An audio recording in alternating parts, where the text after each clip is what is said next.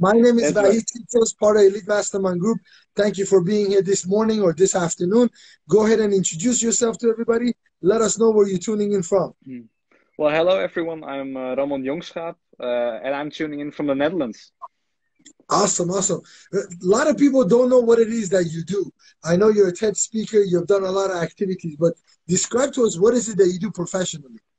Well, I did obviously some TED Talks and public speaking for students, but in my daily life, I'm a triathlete. I'm an ultra endurance athlete. So what I basically do is I do very long distance races, such as a triathlon, which consists of a 3.8K open water swim, followed up by a 180-kilometer time trial on the bike, and finishing the day off with a marathon. And I'm actually the youngest one in the Netherlands who has ever completed one, and I'm also a European champion. Okay, so that just tells me you're a very crazy person. That's Yes, I am. definitely that's definitely the definition of it. So throughout doing all these different things that you've done, what are some of the things that you could give recommendation to younger entrepreneurs or business owners or people that are just young? What are some of your recommendations for them? Well, for the young people, well, I myself started doing this when I was 16 years old. I'm now 18 years old.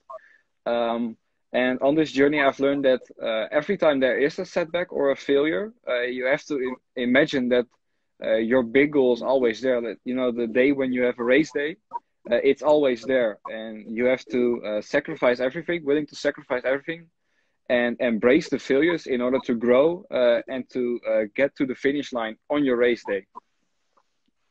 I mean, putting it all on the line, I guess in your profession, you could say that on that day, you got to put everything on the line. But what happens while you're not racing or doing that? Because I see a lot of people, they see the finished results where they're looking at a guru, they're looking at a millionaire, they're looking at someone who's successful, and they're on their first step, but that person is like 10, 15 years into it, and they just compare it. What is your recommendation with those? Well, you must avoid of well, seeing yourself on your chapter 20 when you're on your first chapter.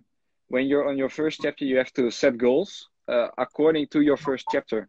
And when you just start your business, I myself also have several businesses, and you said, I want to make 10 million this year, but you're a small business. That doesn't work. Let's say maybe 10 grand this year is an awesome number, and you will crush that number. And then you can move on to the second chapter, which is maybe more money, more clients, or something else. So you must compare yourself only to yourself and who you want to be maybe next year or further in your life, but don't compare yourself to somebody else because then you will always lose. So here's my other question for you. I know a lot of individuals and business owners, entrepreneurs, they typically have long-term planning.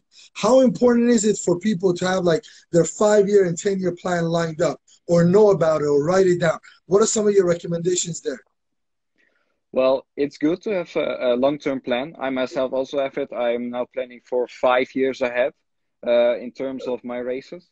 But when I started this 2 years ago, I couldn't even imagine on the level I am now. So it's very good to plan far ahead, but I would say it's even better to plan day by day. Because when you plan day by day, you can set your daily goals. And when you crush them, you can set them for weeks or months or years. And like for me as an athlete, I can get injured or things can go very wrong in which my long-term plans can basically I can throw them in the gas in the trash can, like you see with the coronavirus now. Like I've made plans for this whole season. I have a world championship in September, but it will probably be postponed. So there goes my plan. And I will just say focus on your day-to-day goals and have a vision for a long term, but focus on your day-to-day goals. I agree with it. How important is it for individuals to have a coach or a mentor or some type of a guidance while they go through their journey? It's the most important thing there is. Um, Someone who can ask you questions where you obviously don't think about are very helpful. And I would say my mentor is not someone directly related to me because people related to me know who I am and know why I do certain things. And my mentor asks questions or does things differently because he sees me as a different person than someone uh, in my family or very close to me.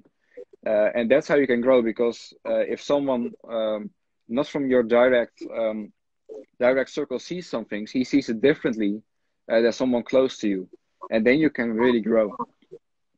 I agree with that 100%. What are some of the things that you think by doing this through this journey? What are some of the things that you have learned that you wouldn't have not learned if you wouldn't have done this? Because once you go endurance, once you go the whole days, I mean, all of these different, I mean, you have a lot of alone time. You're going to be in your own head. What are Yeah. some of the things that you've learned so far? Well, the first thing I've learned is that you have to love the process and love being alone, because it's your journey and it's your journey only. Nobody cares about your finishing times. Nobody cares about your data, about your Strava results. Nobody gives a shit about it. Only you give a shit about it. And like I said, when you compare yourself to somebody else, except from yourself, you will lose it. And you have to be very strong mentally and also physically to overcome it. And you have to be willing to suffer and accept the days in the dark um, in order to really to make it. On Christmas evening, I was training on my 18th birthday. Everybody had a party, but I was just training and I was on the grind, on the low in the dark. And in the end, it will pay off. But you have to be able to sacrifice and operate in the dark in order to shine in the light. I agree with that 100%. I appreciate it. Thank you so much for taking this time and being with us this morning. Hopefully, Oh, we'll be able to do more videos. Definitely take a lot of videos while you do the next one, whenever it is, so we yes, can share with other people. And then maybe kind of uh, have somebody like follow you. And then when the thoughts come, just, relay that to a video where we could see the always, behind the scenes, maybe, possibly, because this is very, very important to document these. always document it. Always have it. I appreciate you being here, mate. Thank you so much. No problem, mate. See you later. Talk to you soon. Bye bye.